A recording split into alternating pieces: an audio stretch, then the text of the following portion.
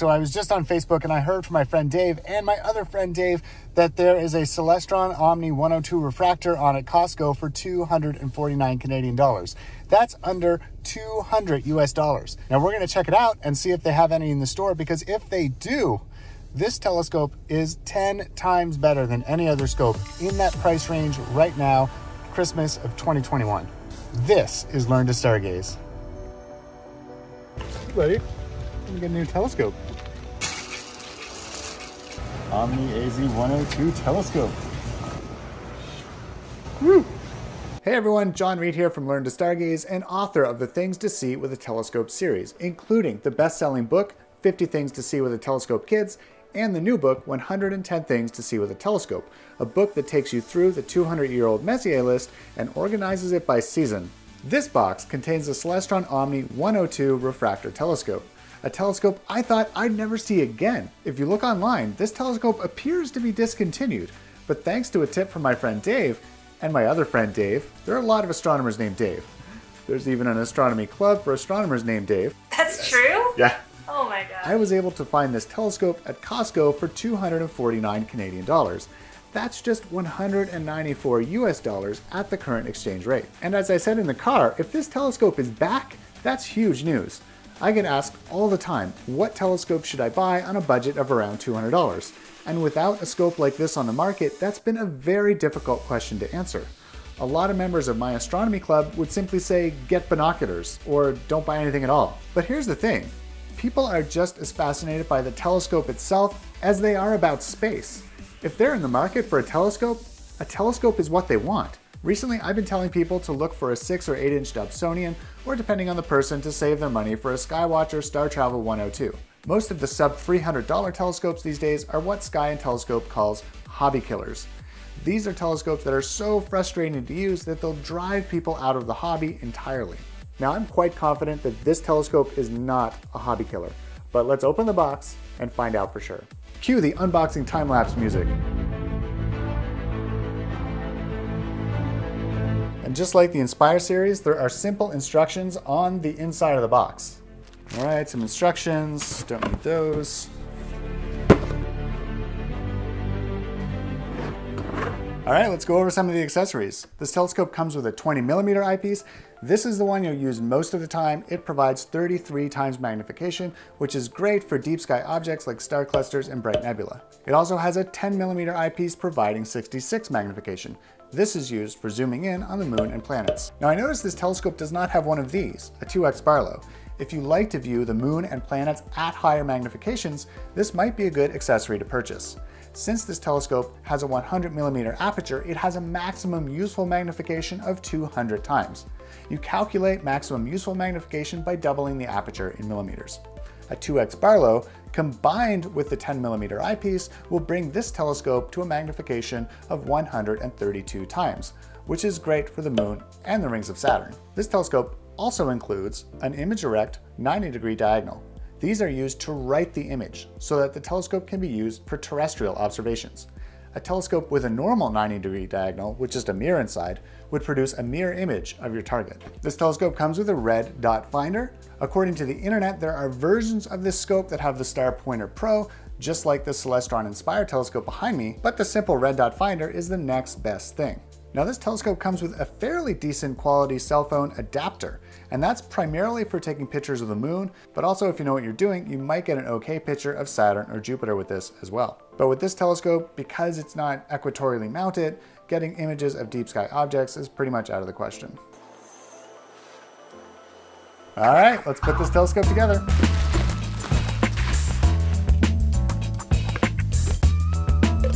Wow. Okay, so here's the optical tube assembly, and this seems very solid. We've also got a Vixen style dovetail, which is great because that means we can put this telescope on any other telescope mount. No looking at the sun, folks. Not a good idea. Wait a minute. Am I seeing this correctly? Whoop. Oops. Now, I didn't know this. This caught me completely by surprise.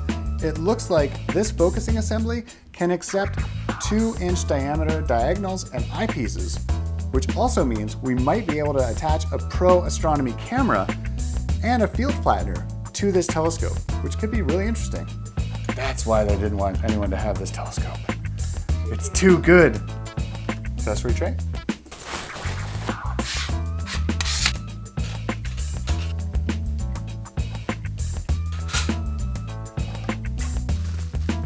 And now the best part of this telescope, the slow motion controls. Okay. Wait, did you see an Allen wrench with this telescope? We need an Allen wrench. Here's a junk drawer. To the other junk drawer. That's why this telescope's out of stock. Global Allen wrench shortage. All right. Time to break out the tools. So now we can loosen this bolt here with the Allen key, and then we put it in the telescope and screw it in place.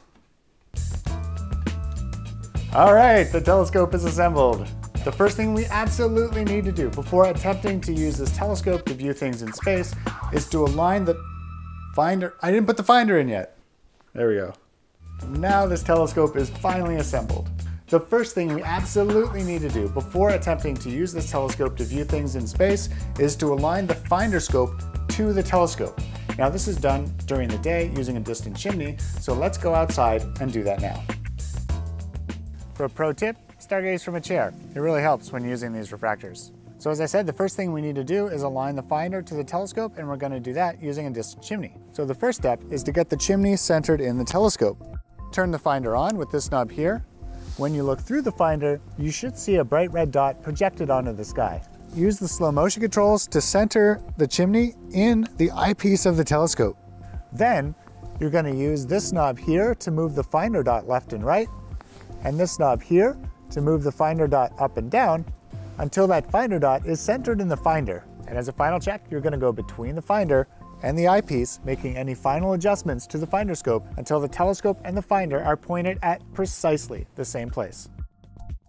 On first inspection, this is a really great beginner telescope. And Celestron, if you're listening, please bring this telescope back. It will vastly simplify my life. When I get the question, what telescope should I buy on a budget of only $200 US? I'll have an easy answer to that question. And Scott, president of Explore Scientific, there's an opportunity here. If you could put your Explore First Light 102, the one with the focal length of 660 millimeters, on a mount similar to your Twilight Nano mount, but with slow motion controls, then that telescope would be the one that I would recommend to folks in this situation. And if you've watched my earlier videos, you'd know that I have a few rules to follow when determining what makes a good beginner telescope in the sub $300 range.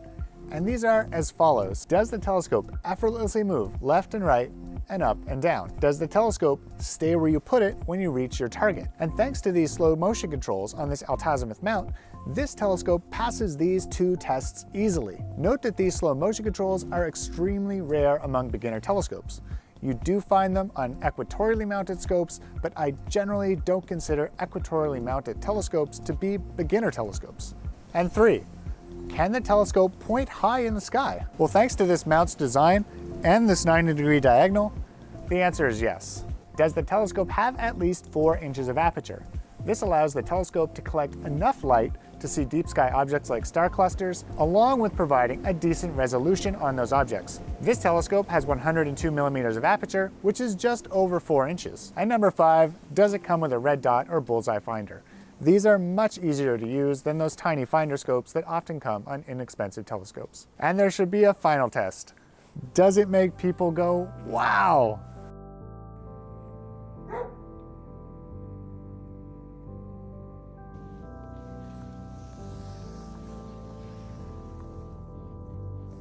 Wow! Oh wow, that's so pretty. Very cool. Yeah, I can kind of see it from here. Very cool.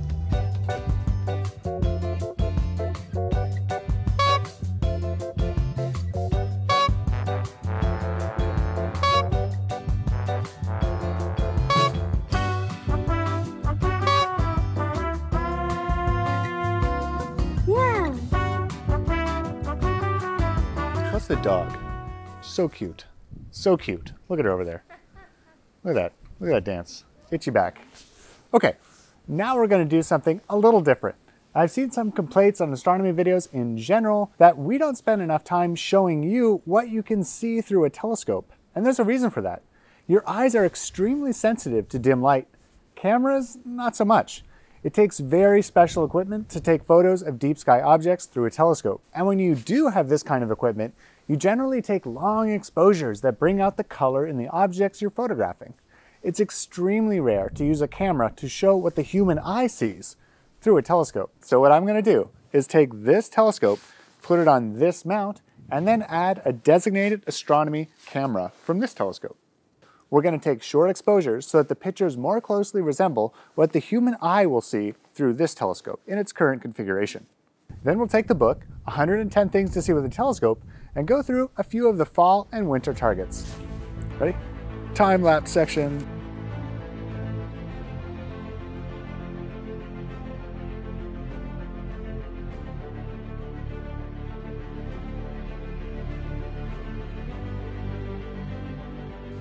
So the question is, what's a good way to zip tie this?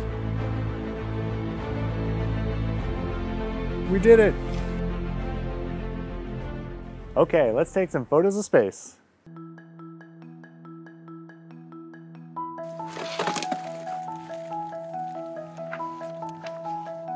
Alright, so just going through some targets from 110 Things to See with a Telescope, controlling the telescope here from the iPad. So we're starting off with M37. We can see about what it would look like through the telescope. This is a 30-second exposure. Okay, moving on. Winter targets, we've got M36. So let's tell the telescope to go to M36. All right, here's a 30-second exposure. Picture there. Let's scoot down the Orion Nebula.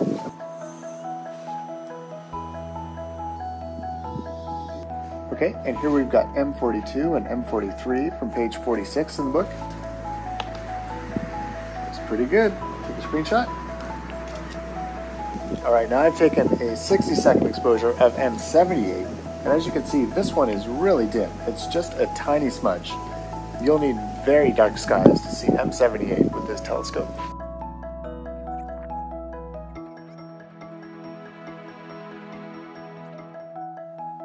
See how low the telescope's going for this one. Right over the neighbor's fence. Alright, it looks like we've just got M41 right over the neighbor's fence there. M41 is on page 53 in the book. Moving up to M35, that's page 52 in the book. And if we look close at M35, you can also see a small cluster there, NGC 2158. Let's try M1, the Crab Nebula. And there is M1 about how it would appear in this telescope. So M1 is a supernova remnant. So the supernova happened in the year 1026, I think? 1054. And then the remnant, which is the gas and dust from the explosion, was discovered again in 1731. What about the Pleiades, M45? Let's try M45.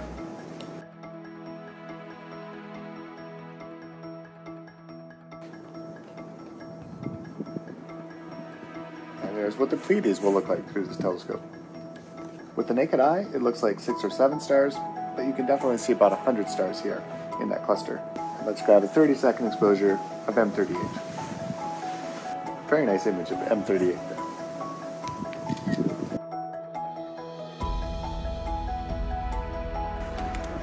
And just for fun, here's an image of the Horsehead Nebula taken with this telescope. Now, this is not something you can see with the naked eye by putting an eyepiece in this telescope. This is something you can really only see with a camera.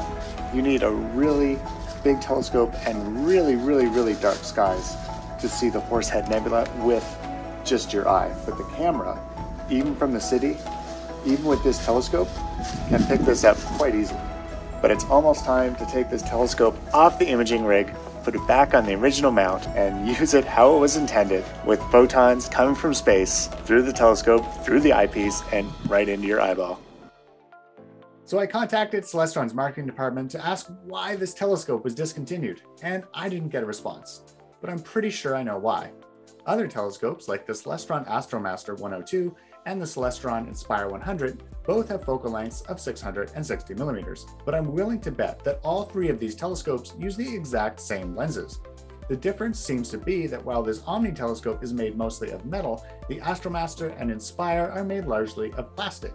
It's possible that Celestron's profit margin is so much higher on the more plasticky telescopes that they wanted to remove this scope from their lineup altogether. And that's too bad, because for around $200 US, this is a great option for a beginner telescope. Now, I'm sure you'll see this telescope listed at outrageous prices by third-party sellers on websites like Amazon and eBay. I recommend you ignore those. At over $400, there are better options, including Dobsonians and refractors on go-to mounts like the AZ GTI. Well, I hope you enjoyed this video on the Celestron Omni 102 Refractor, a telescope design I hope we'll see again someday at entry-level prices. If you have any of my books, leave a note in the comments. I love feedback from my readers. Please subscribe so you don't miss the next video, and remember, the future is looking up.